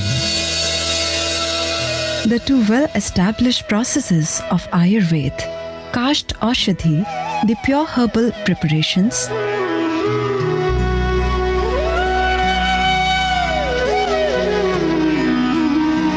and Rasa Aushadhis, the herbal biomineral metallic preparations, have stood the test of time. Today, Ayurveda is standardizing its extraordinary, rich knowledge of medical herbs to illustrate their quality, safety, and efficacy in curing ailments. Bahukalpam, Bahugunam, Sampannam, Yogyam, Aushadam. So all these parameters are really the basic protocol for standardization of medicine.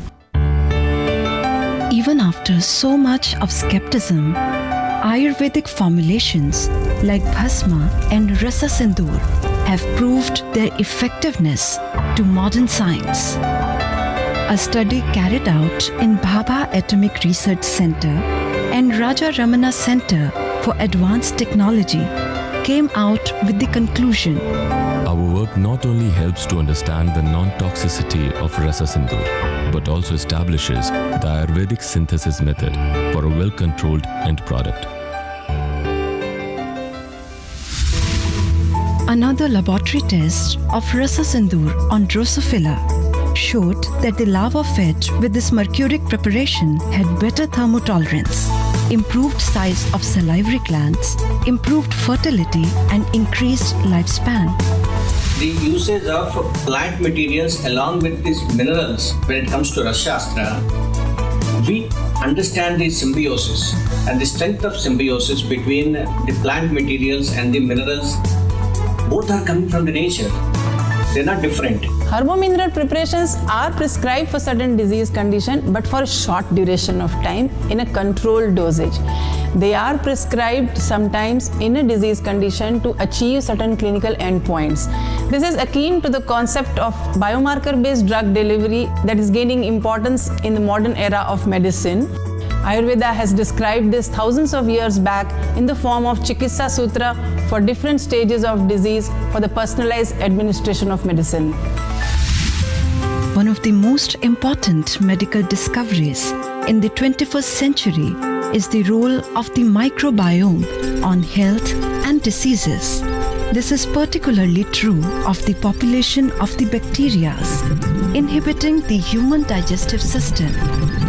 While we are bringing to comprehend the consequences of the microbiome on the development of a myriad of conditions such as diabetes, heart disease, obesity, etc., Ayurveda understood this relationship between digestive health and diseases and therefore emphasized the gut as the key to longevity, vitality, and mental well-being centuries ago.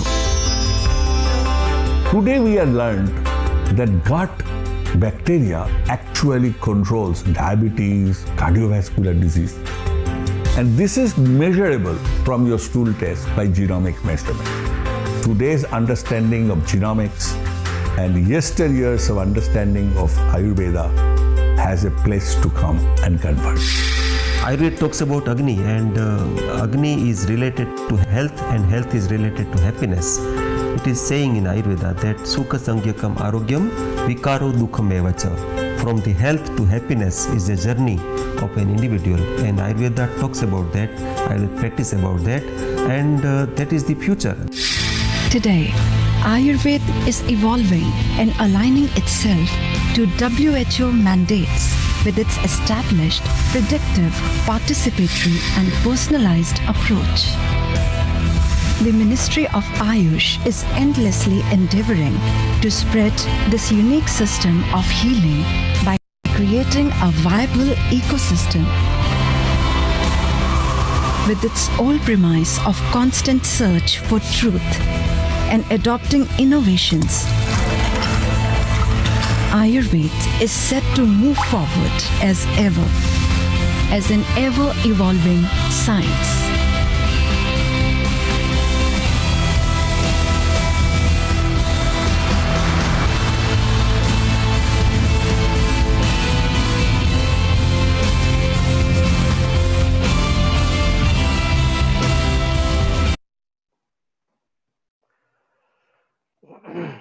Friends, you have seen that what makes having evidences to establish the principles to be recognized. And if you look at new thoughts coming out, new concepts in the world of science, including this gut biome and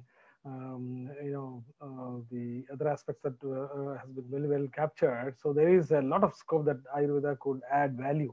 The Ayurveda knowledge could add value to that, and which has been said that always the evidence-driven clinical decision is always the ultimate one, as Charaka says in his Vimanasthana as well in 4th chapter. Thus, there are a lot of people have in the mind that how Ayurveda can be actually contemporized. Ayurveda is there is no beginning, there is no end, it is for all the times, etc. Please, I urge all of you to just come to this particular statement of Charaka, which actually describes what Ayurveda is and answers most of the questions that comes in the mind. Nachaiva hi asti sutaram ayurvedasya param tasma. There is nacha eva hi hasti. He has affirmatively said. There is no second thought. There is no doubt also in his statement. Sutaram ayurvedasya param. There is no limitation for Ayurveda. Don't ever limit Ayurveda only to Sanskrit, only to Charaka, only to Samhita. Ayurveda is everything because Ayurveda is biology, okay, life science. Tasmad apramattah shashvat abhiyogam asmin gachet etaccha karyam. So beautifully he has said what Ayurvedic physicians, Ayurvedic people, Ayurvedic professions have to do, because it has no limitation. There is no end. You have to be industrious, always to work and work on this one. This is the only, the duty of your being a professional Ayurveda. Evam bhuyascha vritta sausthavam. Having known this, in order to enhance the professional efficacy, professional growth, anasuyata, without having any kind of a blockage of the mind. Hey, that is different. That is modern. This is ancient. There is nothing called as ancient and modern. Today is ancient for tomorrow. Yesterday is ancient for today. What are you talking about it? So, anasuyata parebhyo api agamaitavyam. You have to keep that open mind, open senses to get this from anybody else. Because Krishno hi loke buddhimatam acharya shatruscha buddhimatam. The whole world is a teacher for the wise and enemy for the unwise. If one thinks that they are enemy, they are Westerners, they are modern and this and that, that's it. Atascha abhisamiksha buddhimata. Having seen this, the whole world is a teacher for the wise, that buddhimata. Amitrasyapi, even from an unfamiliar source. Amitra, if you want to translate that into enemy, that is the meaning. No meaning at all. It is unfamiliar. So we don't understand. That concept is different. This concept is different. And how can we combine this one? Amitrasyapi, dhanyam. That is going to be more beneficial for people. Yashasyam brings you the success and fame. Ayushyam, it prolongs the life of your profession, Ayurveda, and the people's life. Paustikam, most thought-provoking knowledge, most nourishing knowledge for the mind and for the body as well as. Most importantly, friends, This you have to highlight. Laukyam, what is actually ground reality for the ground, the in the world. So it should not be always in different world dreaming about it. Laukyam, abhi upadishato, having understood, learned, and seen, heard. Shrotavyam, anuvidatavyam cha iti. He says, listen to it, practice it. Not listen to it and leave it from here. Thank you so much. I hope I have done justice. If you have any questions, please do let me know. Thank you. All the best. God bless you. Thank you, sir.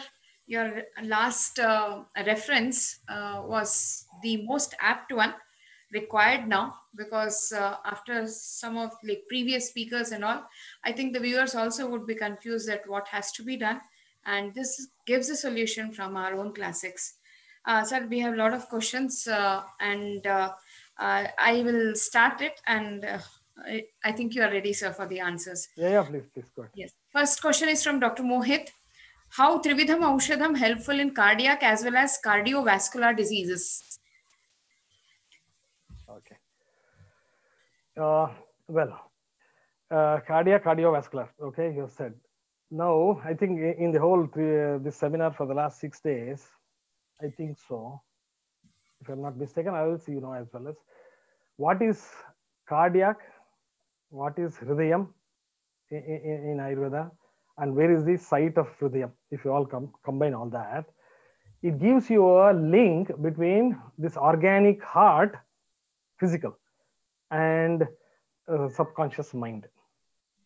You know, cardiovascular is said one of the most problem in the modern times is hypertension. Very simple. Okay. Even if you look and measure my pressure now at this time point, because the last 90 minutes or so, 93 minutes I was speaking about it, and if you measure, it will be high, obviously, because there is an exertion. Heart was able to pump and mind was able to think, and the whole system is just churning out, and so the heat is generated or the energy is generated, and the energy naturally has its effect on vessels. Okay. At that time, what is required? It is not any of your treatment for hypertension. There are 8 drugs.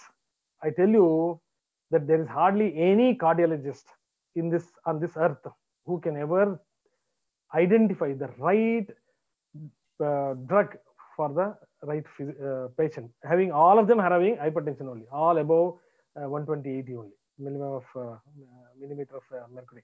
So if you look at that, what we need is that artificial intelligence would differentiate whether this guy needs AC2 inhibitors or beta blockers or whatever it is, or sarpagandha or ashwagandha or any other. Okay. So what matters is the 3 of them, Trividha Aushadha. One is Yukti. Yukti is what I was talking about, all about the drugs. That is very applicable. The second one is, most importantly, is Sattvavajaya. What is Sattvavajaya? Very simple. And I think the second lecture on yoga was demonstrating about pranayama, the science of pranayama. If you have somebody would have followed it, you would understand better.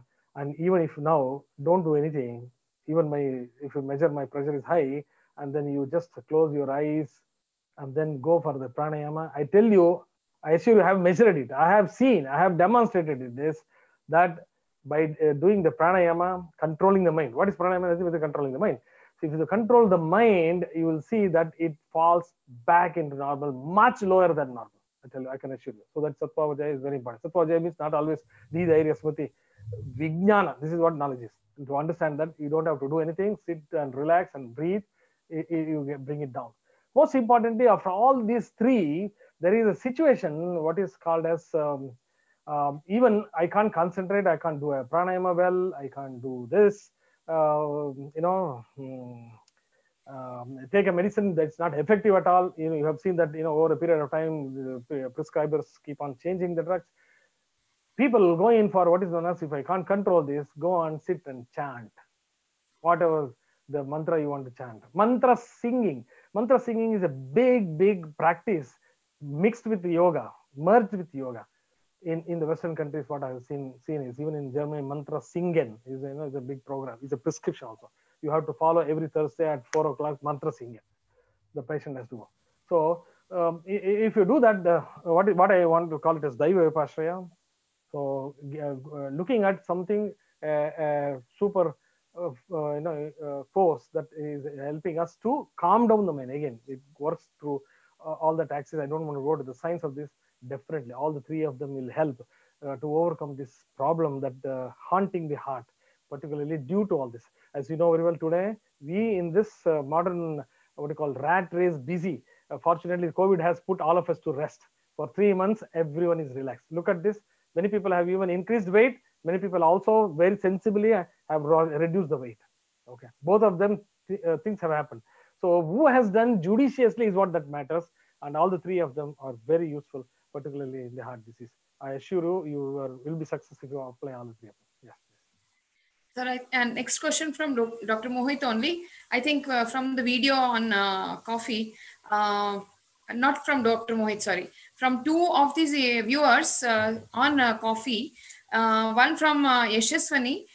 What is the relation that using caffeine reduce the risk of dementia? What is the risk? What is the relation that using caffeine reduces the risk of dementia? The video from. Yeah. It is the observation. The caffeine has it's a stimulating activity, particularly on activating the brain. So that's what people say. If you drink coffee before going to bed, you will not get sleep. You'll be always active and alert, awaken. So this awakening actually probably, I'm not too sure what this experience is all about. What I think probably would have happened is that it helps to improve the circulation to the brain. So when the circulation happens to the brain, obviously it is going to be.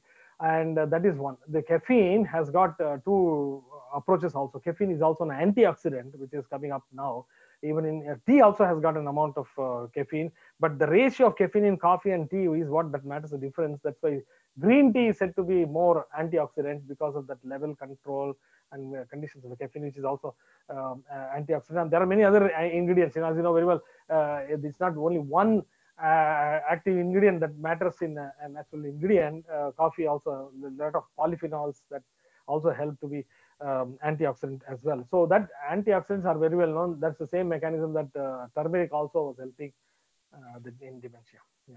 Next question from Raju Dodmani. What is the role of caffeine which is present in the coffee? I don't know. I couldn't make out. Yeah. There are plenty of them, and I can urge you. You can just search the internet. That you will get lot of them, including the positive and negative, and particularly with regards to their even in as much as I was baffled to see after this Dr. Chopra was talking about the benefits of coffee. I don't know. There are a lot of situations that how much is this evidence valid is what that it has to be evaluated. I'm doing that now, but at the moment, prima facie, if you look at it, it appears as if coffee is a very good drink, probably. Yes. Next question is by Professor Dr. Jagdish Girithammanawar. He's asking. He has asked two questions. First one, Ayurveda is Shashwata. Then, why to give evidence to present medical science whose fundamental principles are different? Sir, can you throw light? Yeah, I think my last one slide before thanking you has answered this, I suppose. Yes. And second question is it viable to look Ayurveda research through modern spectacles? How it is justified? The same thing. Answer is the same thing. So Charakas, Vibhana Sthana, 8th chapter, 13th shloka. Please analyze every word there, which is very close to my heart, which is the only way for us to move forward on this earth. And that Charaka said that depth. So please don't limit yourself. As I told you, what is ancient is yesterday, and today is ancient for tomorrow. Tomorrow is future for today. So what are you talking about? It's a time. You cannot restrict anything to. So when it is said that Shashwata, when he said, what does it mean? It is always, there is no limitation. So, this gut biome is Ayurveda. Anything is Ayurveda. Anything is lifestyle. Anything that you talk about, don't bring in the making an aeroplane is Ayurveda. Aeroplane is a engineering. It's a machine. If there is life in engineering, what is called as bioengineering, then is Ayurveda. So Ayurveda is life science. Please don't limit itself to only practicing human Ayurveda. What about plant Ayurveda, Vriksha Ayurveda? What about animal Ayurveda, Pashu Ayurveda? Are they not Ayurveda also for animals? Veterinary science. And today about the organic cultivation, that what you are talking about is not a plant Ayurveda, Vriksha Ayurveda, and so on and so forth. Everything is Ayurveda. As long as life is involved, all the three forms, human beings, animals, and whatever that you classify the dravyas into, those which move and those who don't move, they are not having life, so that's why they are not Ayurveda. The rest of them, where there is Ayu, the life, that is Ayurveda. Next question is by Dr. Girish Danapagowda, sir.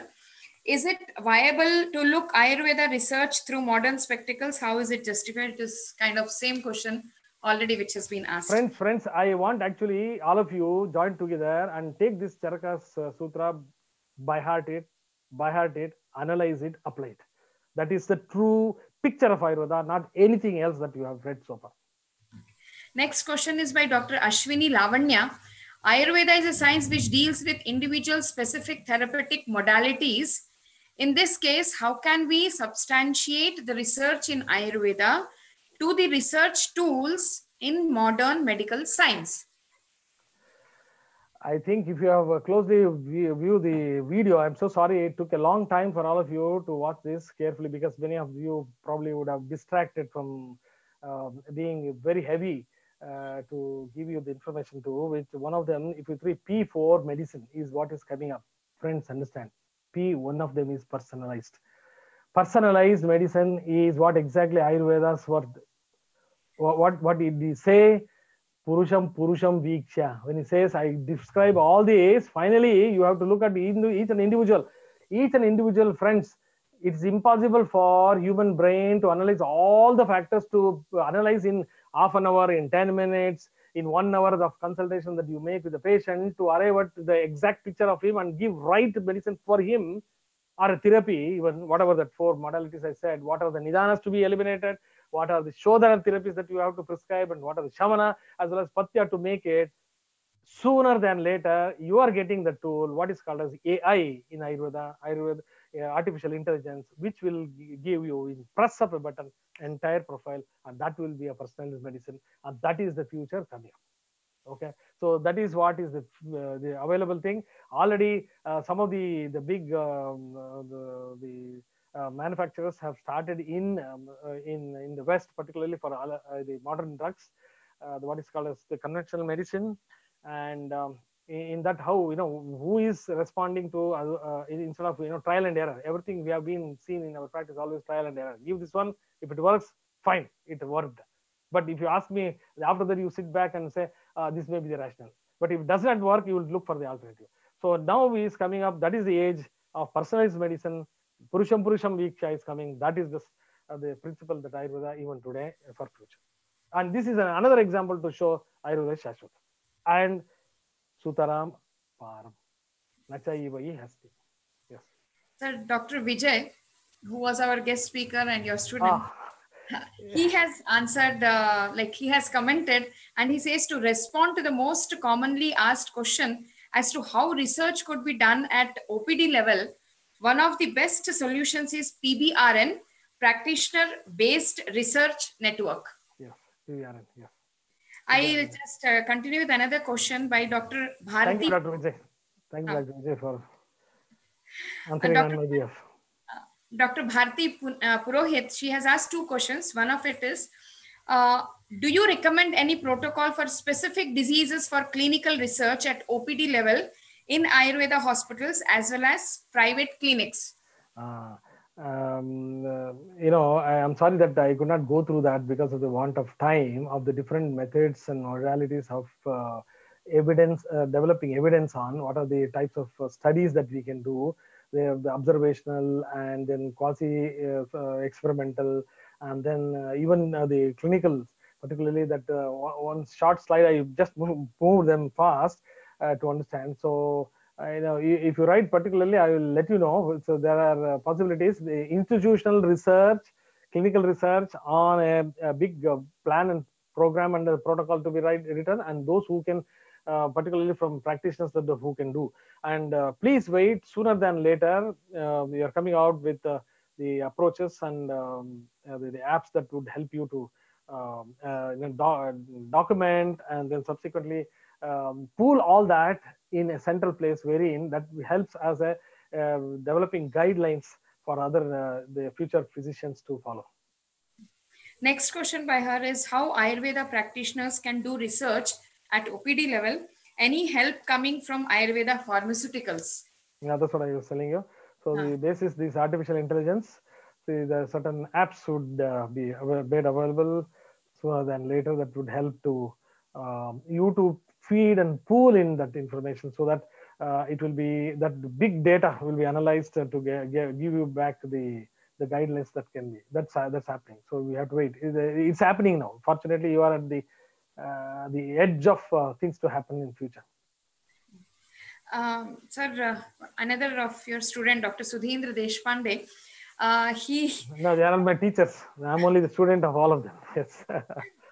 He has told, in continuation of Dr. Vijay's statement, that protocol for PBRN need of the hour. Sir, your comments, please.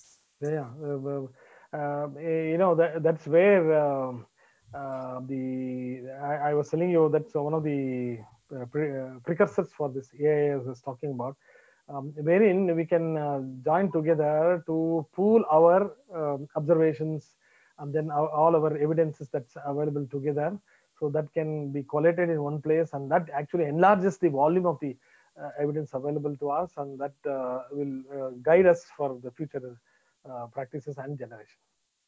Sir, Dr. Bharti Purohit, she has answered, she has given her comment on what you were answered for the first question related to the cardiovascular diseases, Trividham Aushadam application. I think she is in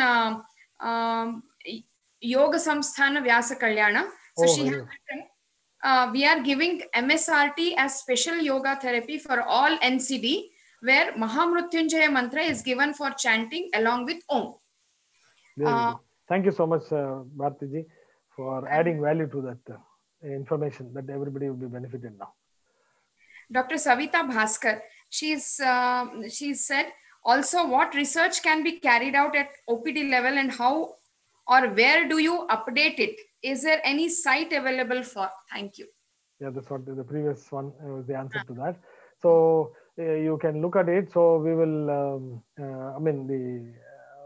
this institute now, the Rajiv Gandhi Education Society's Department of Kaya Chikitsa can be a nodal agency wherein they can pull all these the programs together and then start helping networking the people together. So please keep in touch and stay with this this network. Sure, so it will be. Sure, noted, sir. Our professor from Department of Kaya Chikitsa, Dr. Shivkumar C. Sarvi sir, is asking one question. What do you say about Indriya Sthana of Charaka regarding Arishta Lakshana? That's a great question. In fact, I commend Professor, I'm sorry, Mr. Sarvi, Dr. Sarvi. Dr. Sarvi, yes, Professor Sarvi. In fact, your question is so apt actually, which has baffled me for all through my ages so far. Is this Indriya Sthana is one section of Charaka Samhita, but all the Ayurveda colleges, Ayurveda students who study Charaka Samhita wants to eliminate it. They want to jump it out for the very reason that it does not give you any direct recommendations or advices to diagnosis, treatment, and so on. But actually, that is the most critical one. That's the most critical part that Charaka is. That's a specialty of Charaka. Not even Sushta and others would have been able to do that. Is the one. How do you come to a prognosis? Today, even in the COVID situation also, if you look, there is a symptomatic, asymptomatic.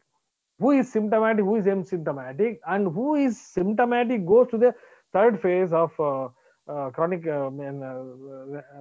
acute stage, acute phase, and who cannot go. Some of them, there are a lot of feedback saying that I took only paracetamol and then went off on 4 days and came out and I'm okay. There's nothing to be feared about. And others who have done everything A to Z but still landed up in need for ventilators and so on and so forth. So, and even success as recovered, and even after discharge at the door of the hospital, they collapsed and died. So that's also there. So how do we profess this? How do we establish a prognosis early? If we have developed that, this whole Indrasthanas, that I think 8 chapters are there, but if you absorb the science behind that, you will be a great physician to say early how you can help them to save, or where you can see that it will be a bad prognosis. So establishing the prognosis, possible or not possible. Many times what happens, everyone wants to venture to give the treatment and all are not successful, definitely. So how can you predict that the rate of success in Indrasthana is a success? Great. Sir, next question is from Dr. Yoganand, again one of your students. Sir, apart from research and evaluation for Himalaya products, had Himalaya Healthcare done any research, evaluation and documentation for classical products? No, we have been in always the second one, section 3H, Ayurveda proprietary medicine, right from the beginning, making proprietary products. So we have not done anything except for Chavanprash. Chavanprash is the only the authentic one as per Charaka's formula, is the Ayurvedic medicine to say. Particularly, so the other the Ayurveda medicine, the 3A definition, so we have not into. Sir, I think here ends the questions. Sure, thank you so much. I can't collect the names of your students who have said namaste. No. Thanks to all of them, so kind of them. Thanks for participating in this one. Thanks for being and thanks for your encouragement and support. Thank you so much. And thanks, Professor.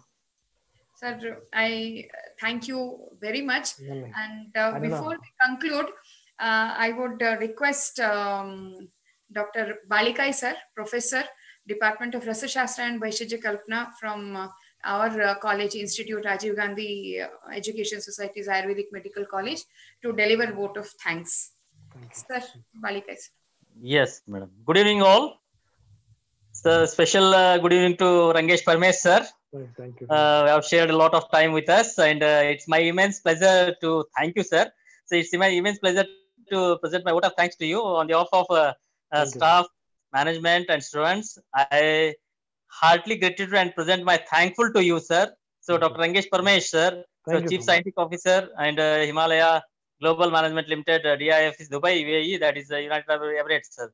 So evidence-based Ayurvedic medicines was a very nice presentation, sir, by you. It's very useful for all the delegates of the national, international level, sir.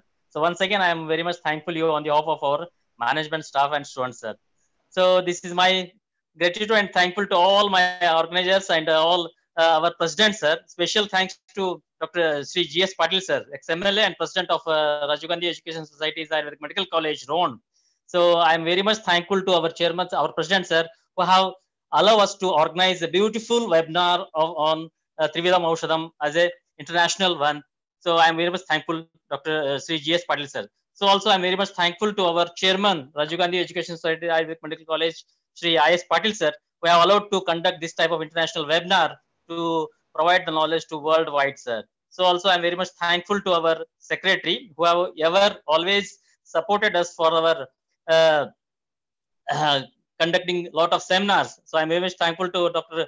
K.B. Dhanur sir, who have helped a lot of things for supporting and organizing this international webinar, sir. So I'm thankful to Dr. K.B. Dhanur sir So also I'm very much thankful to our beloved principal, sir, Dr. I.B. Kotrashetty sir, who is always backbone for us for conducting this type of seminars, sir. So it's very, very much pleasurable moment that I am very much, heartily I'm thankful to our principal, sir. Always he is encouraging us to conduct this type of webinars and also seminars to the worldwide to get the benefits of the students, sir. So also I'm very much thankful the chief organizing secretary, Dr. Sharda madam. She always active and always, even though she is a senior, she's always active and actually participated and she has struggled a lot of for the conducting of this type of international webinar for the providing knowledge of international students and also for the people of who in the present COVID era. So I am very much thankful to the other organizing secretaries, Dr. Anandadi sir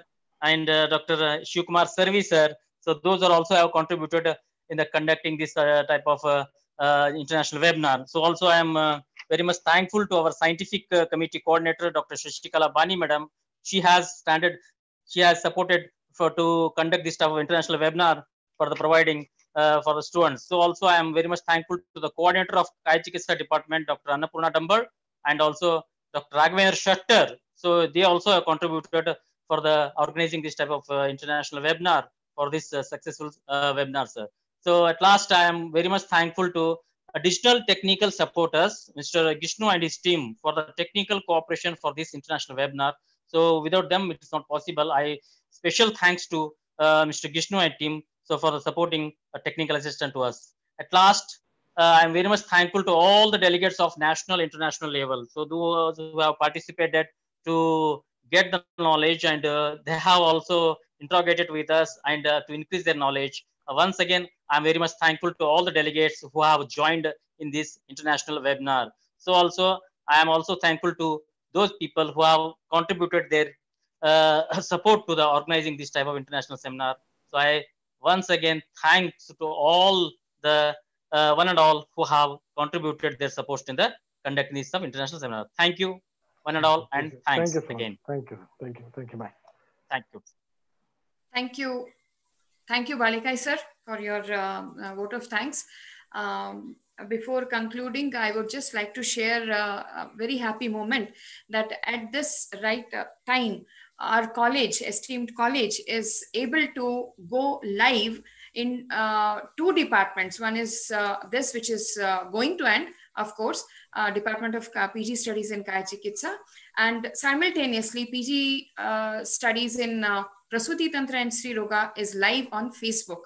So two departments going live for the sake of students and the learners of Ayurveda. It is really a great achievement from our college. That too, basically where our college is located is very remote, wherein the internet facilities is also very poor. So in spite of that, all the hurdles, we were able to reach to this juncture. So for that, I should thank our technical team, Jishnu, very much. And tomorrow's last lecture would be from Professor Venugopalan sir from Chennai, Jayendra Saraswati Institute of Ayurveda Medical College, Chennai.